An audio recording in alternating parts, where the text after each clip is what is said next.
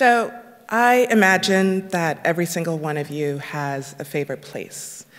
It might be a place from your childhood or a place that you love to go to now. It might be a place that makes you feel happy, comfortable, or just safe and loved. And whether you realize it or not, that place actually holds your story, or at least a piece of it. And it's a story you've been adding to since the day you were born. And even though in this day and age, we often think about how our lives take place in the digital sphere, the reality is no matter what we are texting, tweeting, or posting, we are always surrounded by physical space. And that space exists as an armature for our stories. Now, I often start any introduction of my work with this because when I tell people that I'm an architect, their thoughts immediately go to thinking about, well, what kinds of buildings do I design? And it's true, I'm involved in a lot of buildings, but I actually prefer to describe my calling as helping to shape the spaces that enable people to live their best stories. I've been doing this work for over 15 years, and one of the things that I've come to realize is that for those of us with privilege, be it race, class, education, access, you name it, there's actually an abundance of places that help us live our best stories, whether it's where we live, or where we play, or even where we work. And my work has actually been focused on communities for whom the opposite is true, communities that are surrounded by spaces that seldom support them to thrive. And whether you know it or not, you're actually familiar with those spaces because we tend to have catchphrases for what they are. So it's the ghetto, wrong side of the tracks, or even food deserts. But what you see on the screen is actually what the lack of spatial justice looks like. Now, I don't know how many of you knew what spatial justice was before you showed up today, but I'm going to explain it to you so we can all be on the same page as part of this conversation. So it's a term that was actually coined by geographers a number of years ago, and it basically means that justice has a geography, and that the equitable distribution of access, services, and outcomes should be a basic human right. And the reality is that in a lot of our cities across this country, we don't have spatial justice when it's possible to see differences in communities where industrial uses ended up and gleaming office towers didn't, where insufficient bus routes occurred and multi-million-dollar transit centers didn't, where vacant lots proliferated and nice parks didn't. And we can't talk about injustice in space without also talking about injustice across race and class, because the truth of the matter is, both historically and still today, Black, brown, and poor communities have disproportionately had less access, and sadly, that often has been no accident. I strongly believe that as long as we continue to be separated and selectively harmed by space, then we actually can't heal the wounds of injustice or achieve any of the other justice aims that we're interested in, be it social, economic, racial, et cetera. So with my work as founder and principal of Studio O, I basically work at the intersection of racial and spatial injustice, looking every day to figure out how I can actually use design to push us towards spatial justice and hopefully engender some of those other justices that we all want to see. So what I wanted to do with the remainder of my time is show you a couple of projects that give you a glimpse to what that looks like on the ground. So the first project is located in Charlottesville, Virginia, where I've been working for the past 4 years as part of a redevelopment of an affordable housing development. When you hear Charlottesville, you likely think of the racist rallies and the killing of Heather Heyer in 2017. And while those horrific acts are still something that the community, the broader Charlottesville community is grappling with, the reality is that the wounds of spatial injustice were laid far before then. If we had all the time in the world today, we could go back to slavery, but we don't, so I'm only going to go back 40 years. And when urban renewal came to a city as small as Charlottesville, it just so happened to raise Vinegar Hill, which you see an image of on the left, and that was actually the city's most vibrant African-American neighborhood. And that destruction led to not only the displacement of people and their stories, but also the creation of concentrated zones of racial poverty like Friendship Court. So Friendship Court was developed over 40 years ago and has never experienced a significant redevelopment since. It's home to 150 Section 8 families. And when I was brought into the project, one of the things that I always do at the start of every project is make sure that we're actually hearing the stories that are embedded in the place.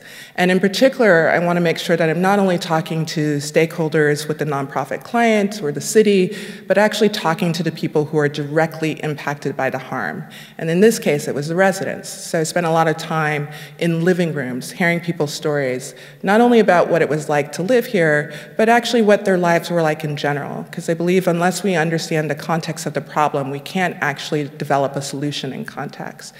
And one of the things that I heard is, no matter how different people's stories were, was that there was a consistent thread of pain, of living here and feeling like they were stuck here. And so when we think about what we could do, doing good would have meant building new housing to replace this aging housing stock, including the green space that turned into a lake every winter because, of course, this property was built on low-lying land. But if we really wanted to address the painful legacy of injustice, then doing right here had to mean giving power to those who had been most harmed to actually share in determining what a healed future looked like. So one of the earliest things that we did was to actually create a project advisory committee that was made up of elected residents and appointed community members. And we empowered them as co-decision makers alongside the property owner. So they've been helping us make decisions every step of the way of what we were building here. And that has been radically improving the quality of what we've created. And that quality is not just in terms of the physical aesthetics of the place, but actually looking at things like rejiggering the actual economics of what we were doing. So for instance, the original plan was to develop this as Section 8 and market rate, which is kind of the pattern that mixed income developments are going into right now. But residents commented that that would still leave them feeling stuck because even though they were co-located, it's a long way away between a Section 8 household and a market rate household. And so we actually rejiggered the economics to add in additional layers of affordability to kind of create a ladder of affordability, and hopefully with other programming that we're going to do, allowing people the opportunity to hopefully move up in place instead of having to move up and out. We're also creating, as part of our phase 1, an early childhood center that'll be open to not only the kids of Friendship Court, but also the surrounding community in a way to try and provide a collective better start.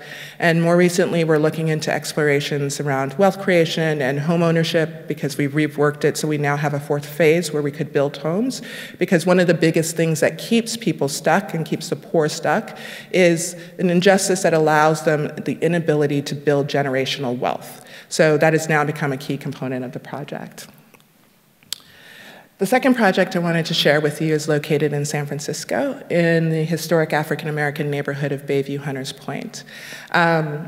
In many ways, even though it has a rich history, it's a classic example of spatial injustice. So it was home to many industrial uses, including this power plant. It experienced rampant disinvestment and currently has one of the city's highest rates in unemployment, incarceration, and poverty. All this in a city in which the median home price currently stands at a little over $1.5 million, and I said median. That is 20 times more than the annual median income in this neighborhood. So I've been working on this site that held this power plant, and back in the 90s, a group of mothers living in the public housing on the hill above it actually fought for its closure. They were successful. The utility company tore it down, cleaned the soil, and then capped the bulk of the site with asphalt so that the clean soil wouldn't blow away. The challenge was that because of various issues like land entitlements, lease agreements, et cetera, the site actually was not going to be developed for at least a decade, and actually now we're staring at the possibility that it might be 2.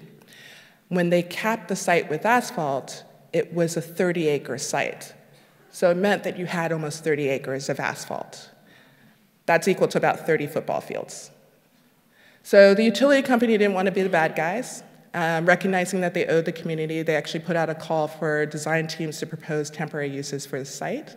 And I am part of a trio of design firms that responded to that call, and for the past 6 years, we've been working with the utility company, mothers, and local organizations to program the site with a variety of different uses, doing everything from job training workshops, to yoga days, to even an annual circus.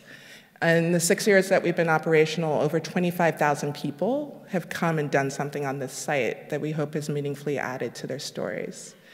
Now, both of these projects have left a lasting imprint in their communities, and they've created something good. But I think it's important to recognize that in communities like this around the country, there's something happening right now where projects are starting to happen and change is being mobilized.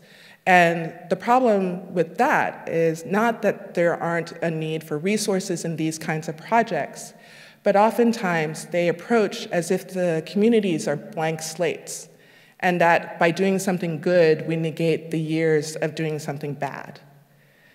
And oftentimes that is something that feels very hurtful to community members because it's as if you have ignored their story and an important part of their story, as if zero started today when actually there's a whole history of harm that preceded that. So one of the things that I've been looking at in my projects that I think is now integral to how we talk about spatial justice is this conversation around healing, and how do we make that a part of these types of projects as well.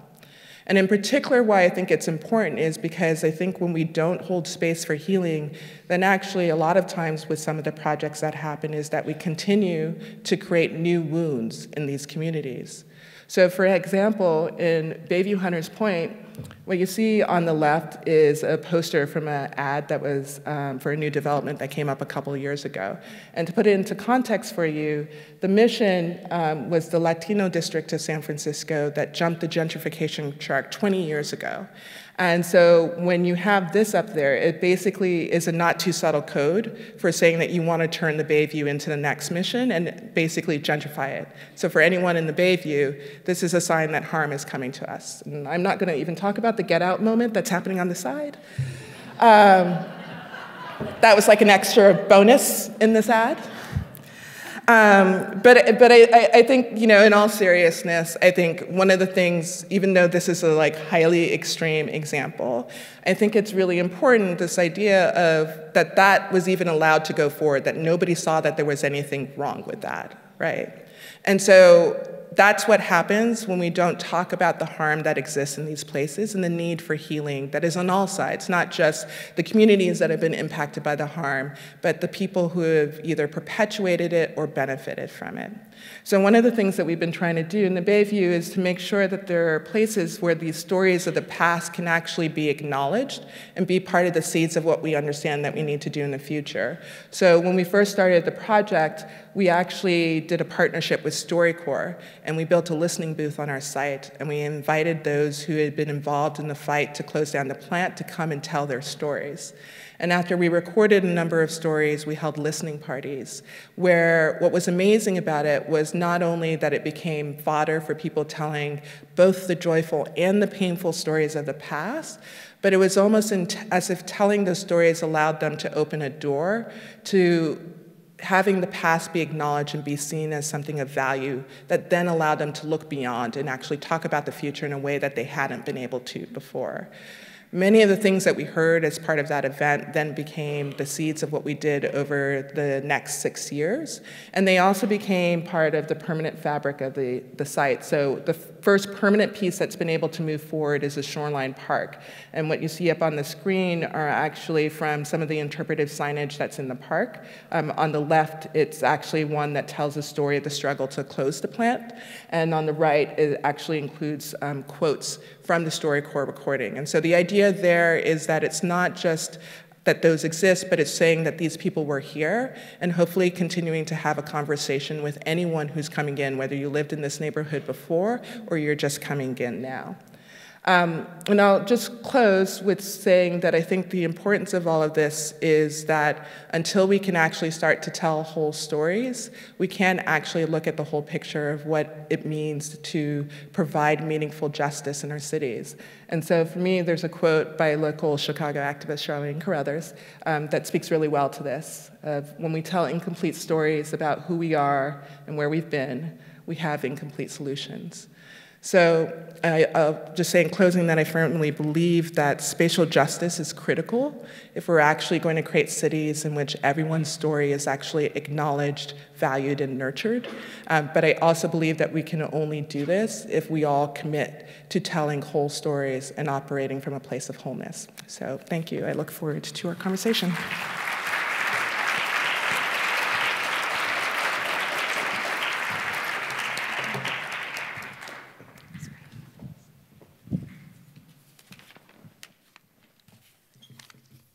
Good evening. How's everybody feeling after that presentation? It's amazing. Thank you. Thank you all for inviting me to be a part of this panel. I'm really looking forward to our discussion. I'm just going to set a timer so I try to keep with the time here. I'm going to talk about a couple of projects of mine in the short time that I have, and we'll go from there. Cook County Jail is the largest single-site jail in the country. The jail is a pre-detention facility with about 7,500 individuals who've been charged with a crime and are awaiting trial. We know some people wait up to several years due to various causes like the inability to make bail or continuances. And early on, I came to know the jail through my Catholic school's Scared Straight program. I grew up a few blocks away. Me and my mostly first-generation Mexican schoolmates could tell you about the CCDOC's Division I facility that we toured. We could tell you about the concrete, the beige walls, the iron bars, the men, the smell, the fear. We could tell you about the guards and the detainees, how everyone looked alike, how we looked like them and how they looked like us, how they looked at us, how we looked at them. We could tell you about the way our white teachers were more terrified than us to walk through the facility. We could tell you how the girls in our class were scolded for crossing their legs by the guards, or how they gave us jail food for lunch, a firm bologna sandwich in a brown bag. I wish I could tell you that we had no idea what we were doing there, but that would be untrue.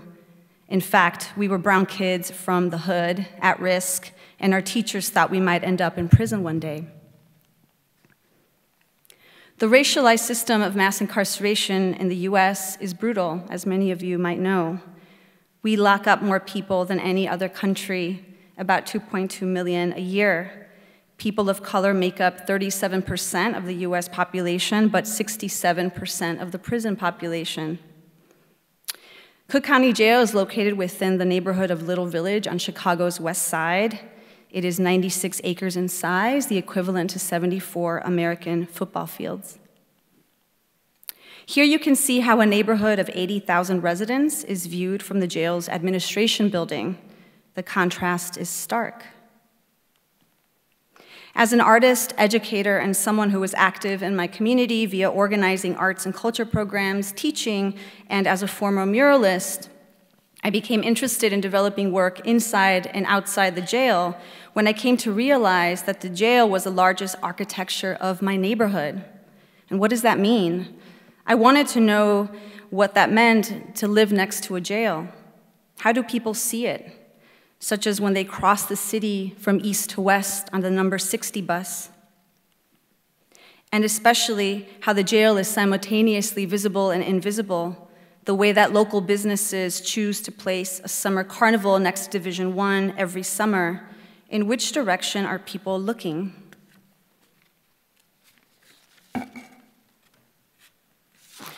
So I began researching how historically our community has stationed something like the Mexican Day Parade, the floats that are set up on the area's west corridor of the jail's perimeter. Where and how do we celebrate? Who's included and who's not included? These questions and more led to a body of work that I and my collaborators have developed since 2012 through two independent artist-led projects, 96 Acres Project and Radioactive Stories from Beyond the Wall. Both involved a series of collective gestures by way of sound, installation, projection, animation, and performance with those on both sides of this concrete wall.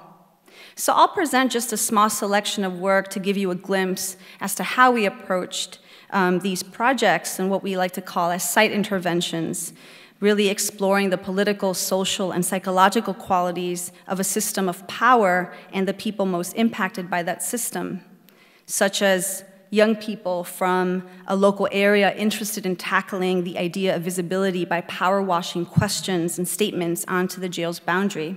Here's a short clip. What does it mean to have a jail in the community, and what does it mean to see the jail throughout the neighborhood? I can see people to think about it like the jail's here, it's my backyard, but like zoom in here, it's like, check it out, like, yeah, why do you have a jail like right here? And in this community, and like, that makes so much money.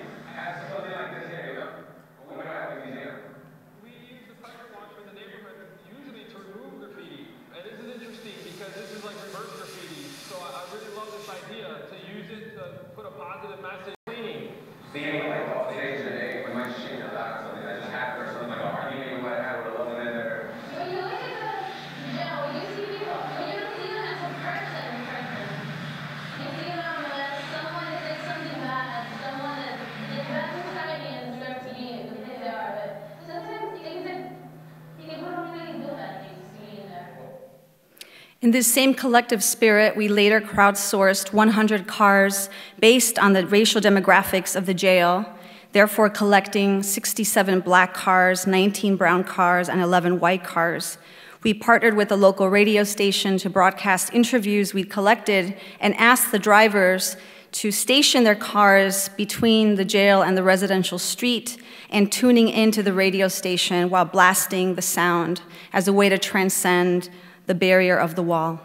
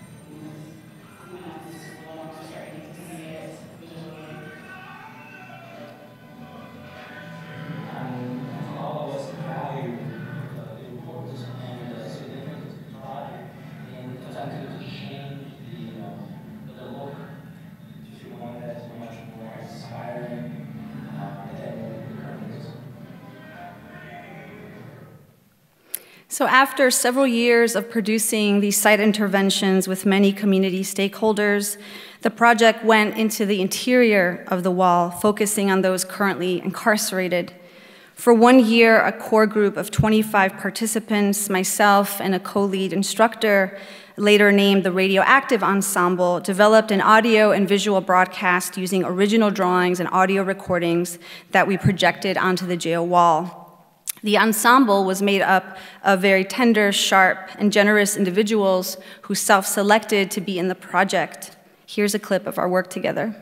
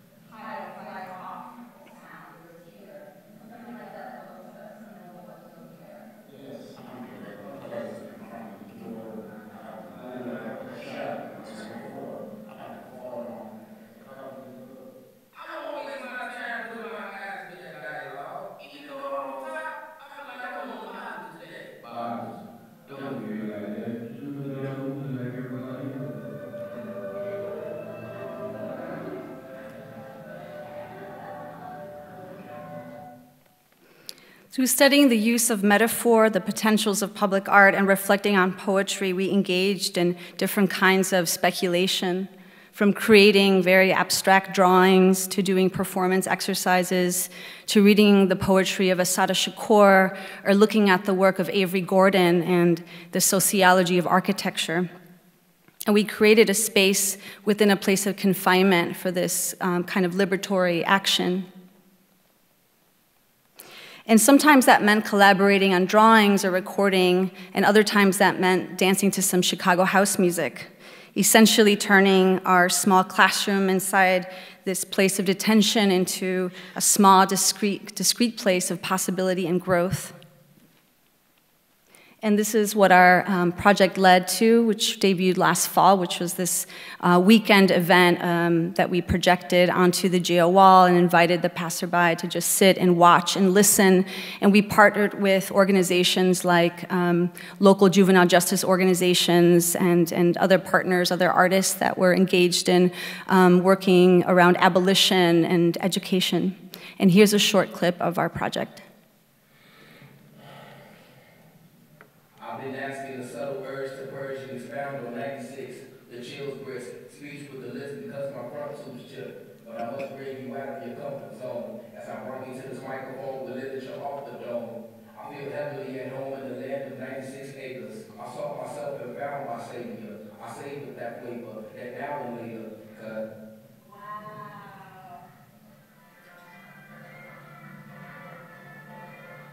This is WLP Chicago 105.5 FM.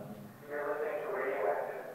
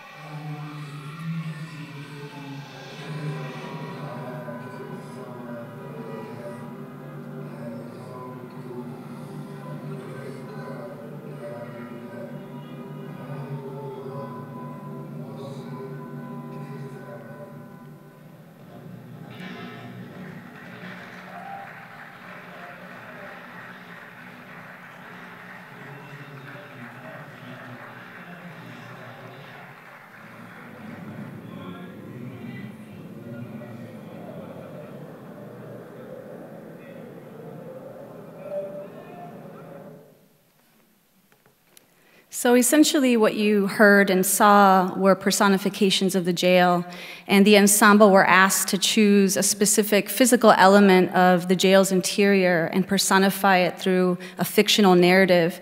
And that was really important because these are people that are awaiting trial, so anything that was recorded could be used against them, so we were really mindful of that. And often what we talked about as a group is this idea that, art is not necessarily creating a particular kind of solution, but it is a sort of rehearsal. And I think a lot about the work of Augusto Boal, who did work around theater of the oppressed, and he talked a lot about how theater may not be the revolution, but it is indeed a rehearsal for it. And that's really how we thought about this project. Thank you.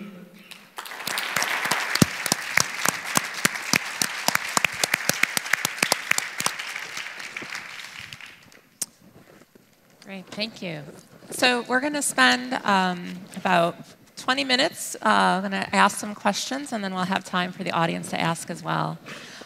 So Liz, let me start with you. We are in Woodlawn, even though this is Hyde Park Days, we're in Woodlawn, and we are in the Logan Center. And so it felt like it would be important to start by just giving some context for the space we're in right now, and the interactions you've been having with Court Theater and the University of Chicago. One of the things that's very special about the University of Chicago is its relationships with its surrounding communities. And in particular with Woodlawn, and you'd mentioned urban renewal, the university had utilized urban renewal as a policy for stabilization when it felt that's a policy it needed to utilize. In relationship to Woodlawn, there was activism and sort of confrontation back with the institution. And so I'm curious from your experience and when you talk about the process of healing, even to this present day, there will be people who will share their stories of their experience with the university at that time or experience of displacement, and it's always in the room. No matter how many good things you do, it's always in the room. Do you have examples of institutions who have engaged with community to be part of a process of healing? And what was that first step that was taken so that an institution and a community could begin a healing process? Yeah, that's a very good question.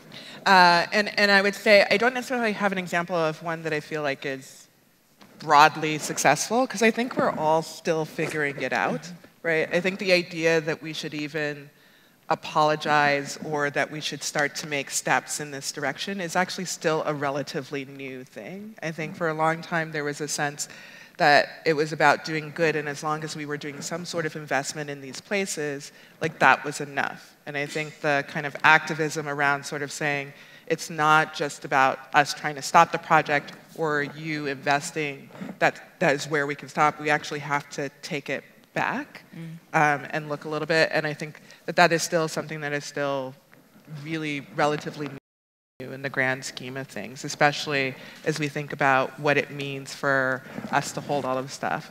I think there's some interesting stuff happening in Charlottesville right now, actually, with the university. This idea of how does it actually repair the harm. And what's interesting, so in Friendship Court, even though it's a mile away from the university, we had people who still called the university the plantation. And we had a lot of people who had never stepped foot on the university. And so there's some stuff in the university end where they've actually created a racial equity center that is being driven actually by faculty and students. And that's starting to make some change in some programs. But then we're also, partnering with certain people to do targeted efforts. So there's one where for the Friendship Court project, actually, we were able to take advantage of a grant that you can only apply through the university to this foundation to get. And we created a youth leadership program. And it was a 2-year program where faculty at the university actually created a curriculum for students. And the kids came, and a lot of them, it was the first time that they had ever been on the campus. And so it was this really interesting opportunity to enable a conversation that had not been happening before because there wasn't any sort of contact. And so I think the thing that I often tell both the communities that I'm working for and clients, and I should say that I actually see my clients as also being the community. I always say I serve 2 clients, the person who pays me and the people that have to live with what I've created. And the thing that I try to say to all of them is that until we start, this is a slow road. Like, it took decades and in some cases centuries for us to get to where we are now with all of the harm. So the idea that we're going to repair it in a moment or in a year or however long it takes to develop these projects is actually a complete fallacy. And so it's really about how are we consistently coming to the table and coming in good faith and being really open about all the harm that exists and how we're all feeling within that, and not just projecting it on the communities that have been harmed. I think sometimes it's really easy to sort of look at the victims and they're the ones who are supposed to share everything. But the reality is that a lot of us who are on the other side of the table, we're also feeling guilt, we're also feeling some shame, and those are also examples of pain. So how are we being really real about that and when it is triggering to us and when we make actions out of being triggered. So in some ways it's just continuing to show up even when it is uncomfortable and hard, which I know is not the easy best solution, but it's kind of the way we need to start moving forward. Thank you. Maria, I'd read about you talking about the jail is both physically visible, but then incarceration is invisible. I'm curious how either the jail guards or community residents responded to the art you were doing, because you were giving voice to the folks in the prison, but then also publicly displaying art on the outside of something that folks walk past every day, to the point that they may not have even thought about it as a jail anymore. So I'm curious about the reactions of the folks who have a relationship to this institution, this jail, that you were doing this art that was so radical at the time for them to participate or not participate in. Yeah, I mean, on a practical level, similar to what Liz was mentioning earlier in one of her projects, the 96 Acres Project had a steering committee, and the steering committee was made up of many different individuals, from people that were formerly incarcerated to young people, violence prevention workers, I mean, really many, many different people, and they were really tasked with thinking about the community accountability aspect of the work. So each of the projects that we brought forth always went through a process of really discussion and kind of filtering. So that was one part of the process. And the other part of the process was then presenting these projects to the sheriff's department, which had to go through its own processes of, considering safety and all kinds of other things. So there's sort of that level. On a more sort of, everyday level, there was a lot of on-the-ground work. I mean, very kind of grassroots-driven project, really. Going to people's houses that lived across the street from the jail. Developing relationships with community leaders, again, that lived across from the jail. And then also building relationships with some of the staff members. I mean, every day we would go into, the divisions, and we'd see the same folks at the same office, at the same entry point, and developing a relationship with them over time allowed us to, I think, do the work that we did. I mean, I think if we didn't have those relationships, or those relationships were not, I think if they didn't really understand what we were doing, we would have a lot of issues. And it's not to say that things were always smooth, right? I mean, we're talking about a place of detention. But I think that, ultimately it was a place where a lot of our perceptions were challenged all of the time. I certainly came in with a certain set of ideas, and I came to understand people a bit differently.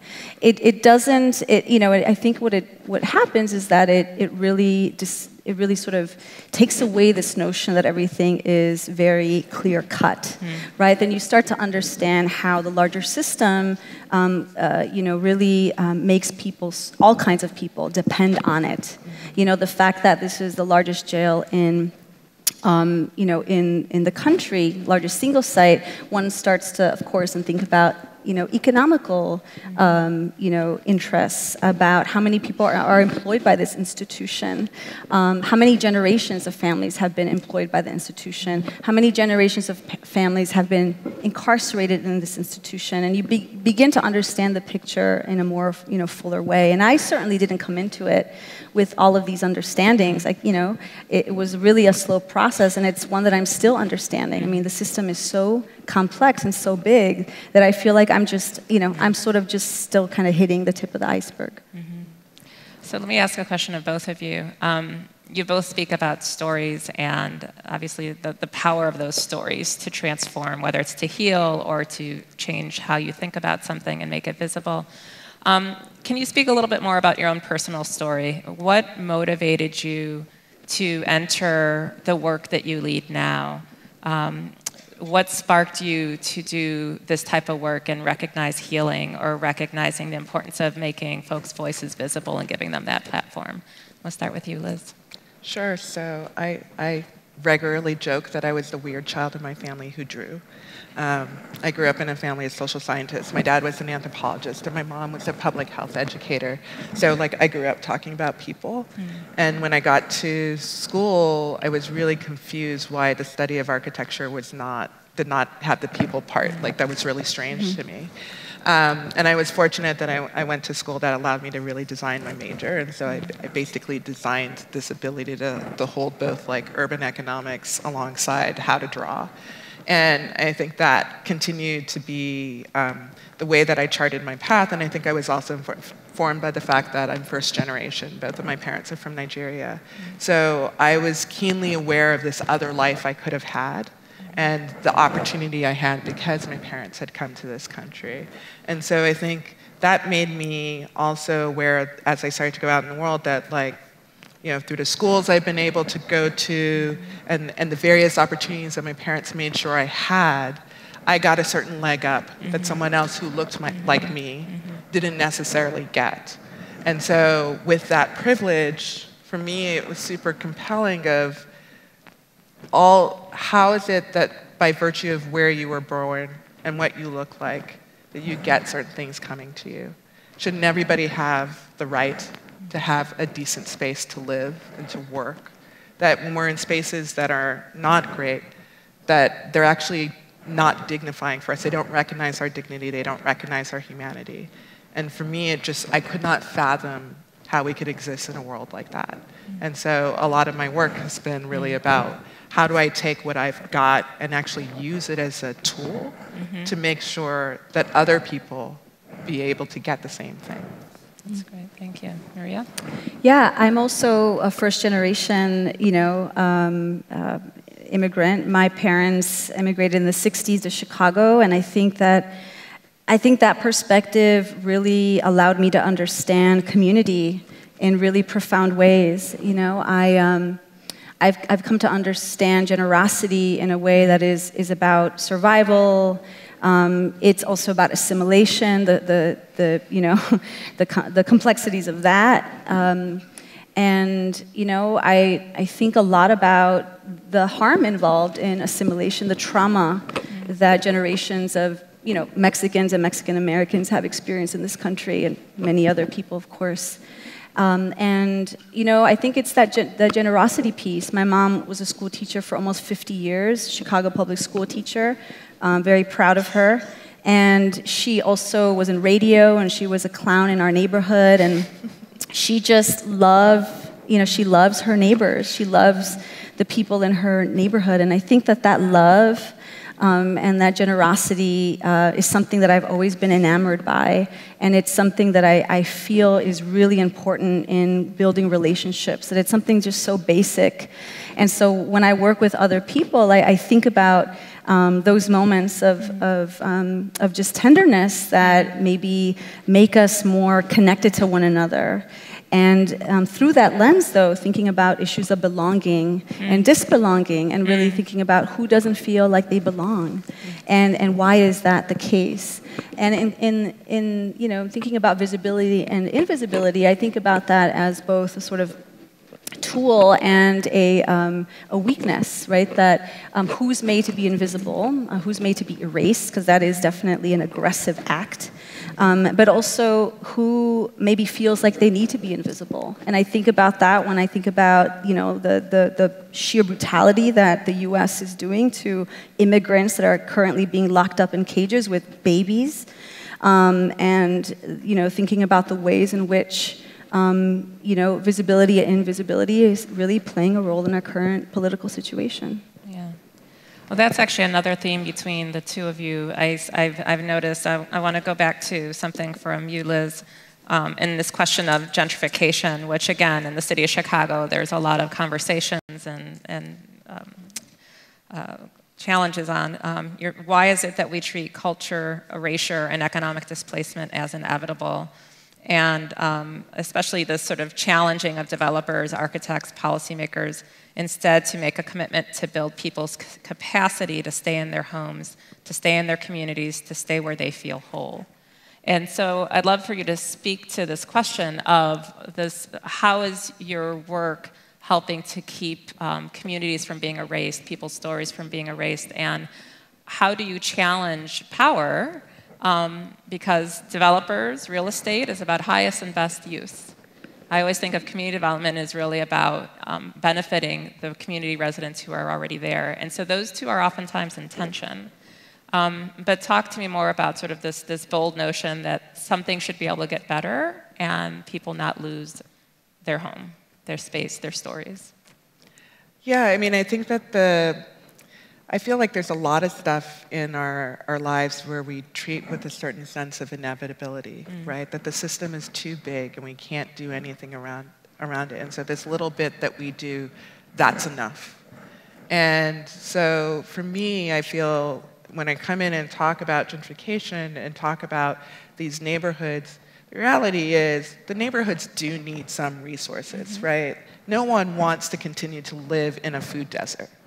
But we need to talk about how do you do it the right way, and the idea that just because there is investment, that is enough. It's like we've all seen where that story plays out, and it rarely ever plays out well for the people who've been most harmed.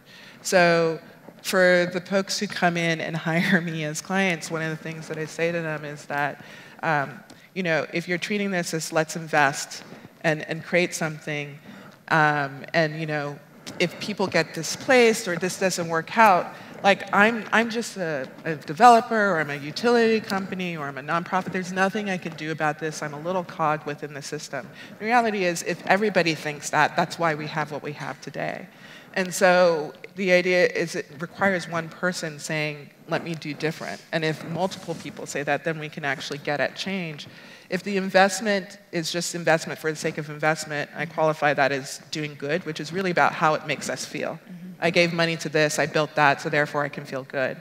And really what we should be challenging ourselves is how are we holding ourselves accountable to what comes out in the end, right? If displacement happens, then we should be accountable for that. And so what I do in the projects, and this is why storytelling is so important, is to actually, if we can hear the stories of what has happened in the past, which oftentimes you're not the first person who's coming along saying, I'm going to do this investment, right? These communities have seen it before. If we actually hear what has happened before and actually talk to people and hear what they need, we can actually think through innovative solutions.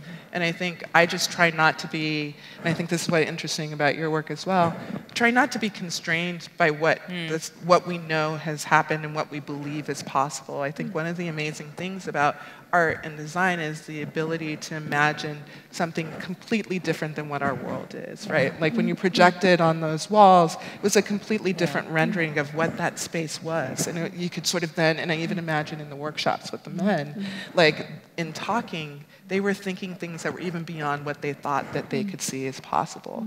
And so for me, starting this, I mean, it sounds so simple, but it's really like challenging, like, what if we didn't say this is the only path that we needed to do? What if we said that this wasn't the only outcome that could result? How could we challenge ourselves to ask different questions, to dream in a different way, and to take risks? Like, I think one of the challenges is that the level of risk is so narrow. But if we took a little risk, which is about building trust and getting people's stories, we could see something that was different. We could see a possibility where it's not there's somebody who's causing harm and there's someone who's being harmed. We can see a possibility in which we both could benefit out of something. Yeah. Thank you. Maria, let's sort of end our part on a positive note. You said art as rehearsal. When you were doing the work with the inmates, with the 96 acres, like what possibilities, what transformation were you able to glimmer or see, and giving a space to create stories and share stories and let them create something? What do you think you were helping them rehearse for? What did they start to feel that it was possible because of the interaction in that space you created that probably felt much more just than the space they were in? On the first day of one of our workshops, I remember, introducing the project to the ensemble, and I remember one person in particular, and we didn't know each other very much, so, we were still building a relationship, and I remember him saying, after I asked, what do you want people to know? And we talked about public art and monuments and things like this, and I remember him saying, I want people to know that we're alive and we're charged. And I remember that feeling of, I felt like electricity, and these are folks that were in recovery programs. And I think that often, I think that we deem people going through recovery, at least, there's this perception that these folks are, in a way, you know, just they're not around. They're invisible. They're not charged, right? And I really love the way he said that, because it really made me realize that there were a lot of, you know, there was a lot of vision and dreaming and imagination that was in that room, and there was just no space for that. And when I, you know, when I would walk through the divisions and talk to folks, I know all I would see is a TV, right? And these are people waiting trial. There's a sort of restlessness that happens in this space, and they were looking for something to be intellectually driven by, to do something with their hands. And I remember Christopher saying, you know, I felt a sense of freedom, you know, and that's absurd, because we're in a place of detention. How is this possible, right? But I think it just goes back to, you know, the power of creativity and the artistic process. And we got into some funky, weird places, some really abstract places when we held our workshops. And those were some of the more interesting moments to me, that I can't even articulate exactly what we were talking about. That, you know, there were moments where we got so deep into the work that that this, you know, that I think there was this feeling that we were all invested in. And I think that's just the sort of feeling of creativity. And the feeling of creativity is so powerful. You know, that was liberatory in many ways. Thank you. I'm reading Bell Hooks right now, All About Love, and she says healing is an act of communion. And it feels like what your art helps do with the folks you're doing it with is create a sense of communion, and that's part of the healing. Well, we can begin to turn it over to audience questions, unless you have a question for each other. Not right now, not yet. But later. Later. So I think we have a mic, and so perhaps you want to raise your hand if you have a question for our panelists. Absolutely. And before we get started, just a few quick things. Please make sure to speak into the mic so everyone can hear. Please be brief so that we can get to everybody's question. And please pose your question as a question rather than a statement. Go ahead and raise your hand and I'll come to you. Let's start right down here.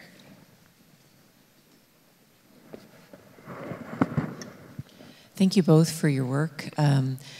The problems that you're trying to resolve are huge. It's overwhelming hearing about them. And I'm wondering, just from the work that you've done so far, what do you see as the outcomes in the communities, like Maria in Little Village? What was the reaction to your project? And then in Liz, in your redevelopment work, can you talk a little bit about the reaction? Yeah, I mean, I think, you know, the community is not a monolithic space. You know, we know that communities are highly complex places, and not everybody was interested in a critique of the institution or thinking about ways of imagining something else on those 96 acres. Some people, actually many people were, but some weren't. And so there was always some sort of tension. There was also tension around the forms that we were using. So for example, I think early on, most people thought we were going to be doing murals on the wall. This is, you know, and shout out to the mural movement of Chicago, right? We're strong in that sense, and I come from that practice. But there were these really interesting issues that arose from thinking about what that would look like. For example, the wall has layers of cement parchment. So in order for us to produce a mural, let's say, we'd have to reinforce the wall, and we didn't want to do that. And so there were these interesting problems that came up. There were also questions around beauty and notions of beauty. And I thought that was really interesting, because I think a lot about how often when we're working within you know, communities of color or marginalized communities, etc., we often don't think about aesthetics as being, you know, an integral part of a community's identity. But obviously, people had a real stake in what they felt the aesthetic of a neighborhood was. And so, you know, coming in, well, I'm from the neighborhood, so that there's that, but really thinking about it from an artist perspective and thinking about it from a much sort of richer perspective, a much more larger community perspective, it created some very interesting conversations. I would say that most of the time the outcome was very positive and people were very interested in what we were doing. So. And I think it's hard to answer the question because the reactions are mixed. So in a way, from the immediate things that are generated, whether it's the process in Charlottesville and the plan that has emerged, or in Hunters Point, the activations that are occurring in the shoreline, like I could go on and on of like specific things that have been created in the projects. At that immediate level, the reaction is really positive. People feel like there has been a process or spaces that honor them, where they can see themselves, they can see their stories. There are relationships built with the various stakeholders that didn't really exist before. I have a project in East Palo Alto where people have come out to the community meetings or to the city council meetings to speak on behalf of the developer, which never happens, right? So in the one hand, we've achieved some success within that, but I think it's important to also hold the long arc of everything that is informed, and so there is still often a lot of pain and a lot of tensions, and sometimes you can go 2 steps forward and 1 step back, right? And so I think it's important that I feel pride, and I think people in the communities feel pride over the things we've been able to create, but we also are all keenly aware that we have such a long road to go. And I would say, I just did a round of interviews in Charlottesville, and there was such deep pain about, we're about to break ground on the first phase, and everybody's excited about this new place that they'll get, but there's also such deep pain of, but what happens in 10 years, right? Will I still be here? Will I still be struggling to pay for daycare? Will I be still looking at my bank account and not seeing anything there? And so it's holding space for that still exists, and so we got to keep on working because that is our longer project, right? One where they would be seen with dignity and actually get to live the life that they want to live. So I try to hold both the small victories, but also not take my eye off of that ultimate aim that we need to work for. We've got a question right down there. Jeff, do you mind bringing the mic to her?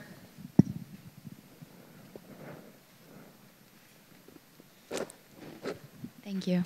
My question is for Maria. You provide a space for people in jail to sort of free themselves with art. What is the long-term process like when you leave them? And I guess if I were them, I would be really sad not to have that anymore. So what is your project in that regard with them? Are you going to continue working with them in a different fashion? What is the plan here?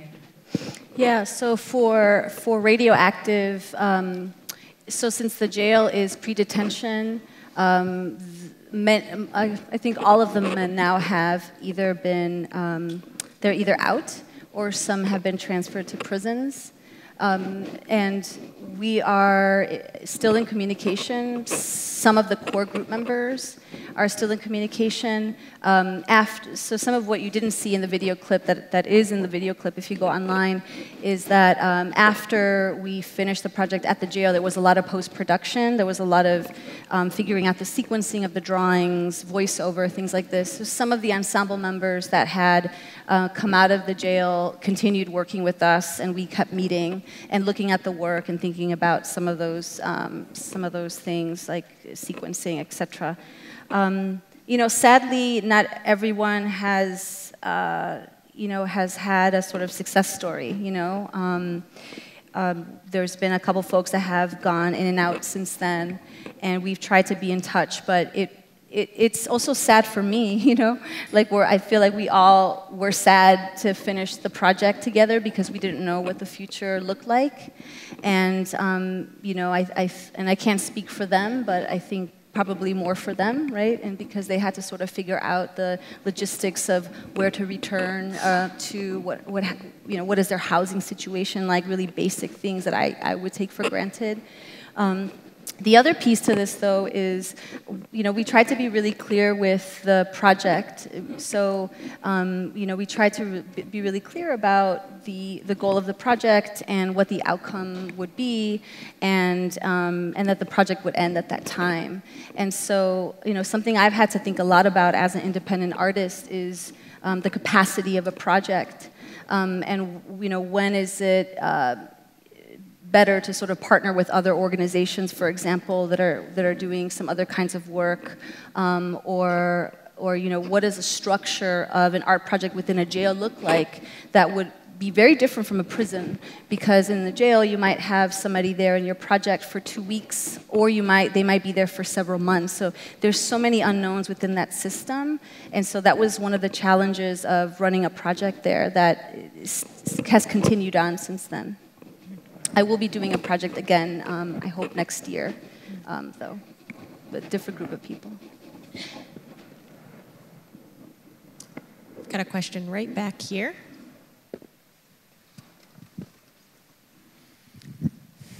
This is a question for both of you. What's the source of your funding?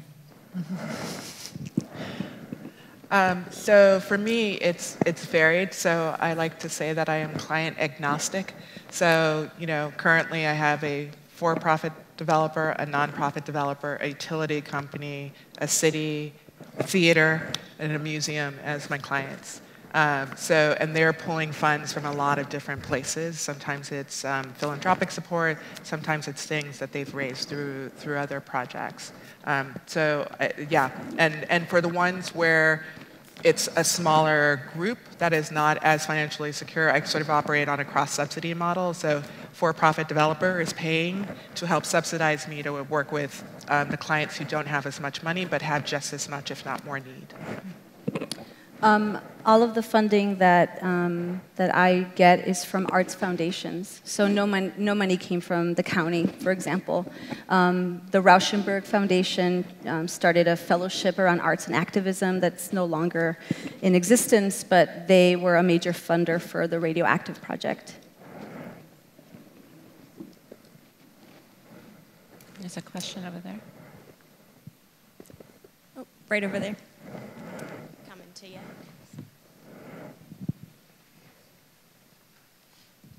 Hi, thank you all for being here. I had a quick question about, I'm an urban planning student, and so I'm curious about what the best practices are for building trust in a community that you're working in, whether it's a place you've never lived before, a different neighborhood, and just like how does that sort of vary project to project? And especially since it takes so long to, people heal at different rates and traumas sort of are, some are surface, some are deep. How does it vary sort of project to project? So I'd say first and foremost, it's about active listening. Like even though I grew up in Oakland and the Bayview is across the bay, it's still a radically different neighborhood. So I could know about the history of the Bay Area, but still not actually know the history of the Bayview in that deep way. So, in that project, the first thing we did is we went and looked up all the folks who'd been involved to close the power plant, and I sat in coffee shops, living rooms, wherever they wanted to meet. And, they were supposed to be 1-hour conversations. They often went 3.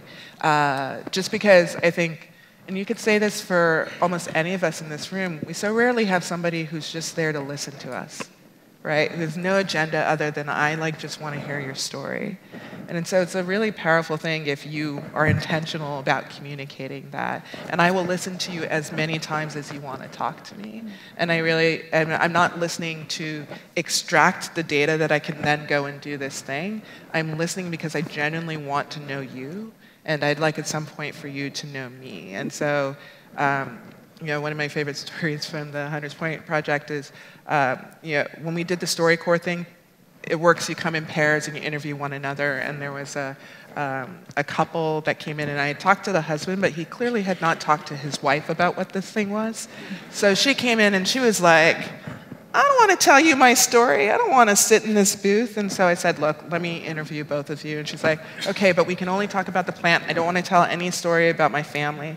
And by the end, because I'm just listening and going wherever the conversation goes, she was showing me the pictures of her grandbabies, and we were talking all about that. Because I wasn't just asking about the plant, but I was just asking her about her life. And I think that's another thing, is like, don't ask just the questions that relate to the project. Act as if you're actually just, you're meeting a new friend, and you would really love to get to know them.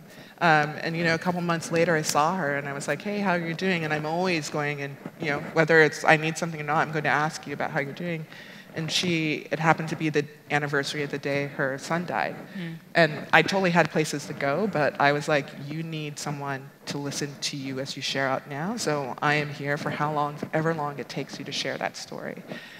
So it's doing that and continuing to show up, and continuing to show up open-hearted and authentic. And then the other thing, which sometimes my clients are not always so happy about, is I also believe in radical transparency. So like being super transparent about what you're doing and what you need, what's going to be done with that information, and sort of treat the act of design as an actual conversation. So if you've told me something, I go and I figure out whether or not it can be done, and I come back and tell you. And if I can't do it, I actually explain why it can't be done. But I make the process as transparent as possible. And I think oftentimes we put design or these things into a black box, or we do the community meeting and then we go away and nobody knows whatever happened with that thing. And I think that's part of where the seeds of distrust start to happen. And then the final thing is, when making moves, instead of, I think sometimes with these projects, because there is so much need, we wait to do these big, gigantic moves that take forever to actually reach fruition, when actually if you just make these small steps that somebody can see tangibly, that there is a reaction to something I said or that we're moving forward, it can actually be super meaningful. So I often look for, and it's on both sides, right? Both for the person who's funding the project, but also the folks who are impacted by it. So I often look for what are those small bites that we can sort of test these ideas out together. Yeah, I absolutely agree. And I think that the piece that I said earlier about not coming in with this notion that the community is monolithic, that they all agree on this one thing, I think that's really important. And to value local scholarship, that there are local experts that have history and knowledge of a community that you may not read in a book, or there is no data on it. And I think that can only really happen if you have a conversation. I did a recording with somebody inside Cook County Jail, and just speaking of the act of listening and also bearing witness, he recorded his story, I want to say like 5 times, and it was an hour long each time. And I knew early on, and we talked about this, that it would be impossible for us to include that piece in the final work. And it was just sort of logistical. And what happened is he just wanted somebody to listen and to have it recorded many times. And we had to come in like extra weeks to keep doing it. But I think that alone was so powerful to hear him and to hear the stories he had, the trauma he experienced as a child, and how that sort of developed over time. And that act was so meaningful to us, and I think that just really went to show how important just the act of listening and recording. And I have the recording. We didn't use it, and I have it for him whenever he wants it. But I'm just sort of holding it right now. We have time for one last question. Let's go right down here.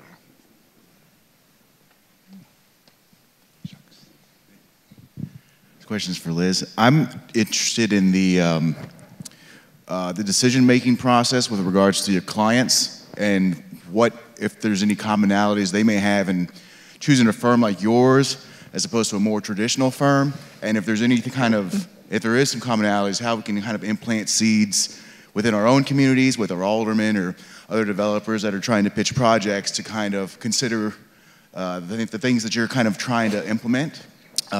So that we can kind of act on these things. Yeah. So generally my clients are those who have tried to do things business as usual before, and it hasn't worked, or for whatever reason have lost faith in that way of moving forward, and have a sense that there could be a way to do this differently and to do it better in doing that difference. And that there's and it's on varying levels, but there's a genuine interest in actually addressing these issues of justice and addressing some of the harm. And so they kind of walk in the door with that a little bit. Some of them maybe think they're more on that road than they actually are. But I think that willingness to question the normal way in which you do things is an important precondition for me, because I think if you're coming in and expecting me like to do community engagement the same way we've always done it, where we'll hold like 3 community meetings, and won't that be great? And we'll present to them, and maybe we'll have some post-it exercise. Like, that's just not going to work, and especially because a lot of my process involves very early on that we spend a lot of time talking. So while you may have thought that we'd be putting pen to paper right now, I'm like, no, we still have more to learn. So I think that's an important ingredient. I think also when I talk about the trust that I try to build with members of the communities that we're working in, I actually do the same things with my clients, right? Like, I think a lot of times why they shy away from projects that seem more like social good projects is it feels like they're just going to get die-in-the-wool community activists who are only about the community, rah, rah, rah, and don't care about business or any of that stuff. And it's like, in order for this system to change, we all have to change. So I spend a lot of time actually trying to understand what it is that they're looking for, what is seen as success in their world, partly for understanding what do we need to do to translate it to work for them.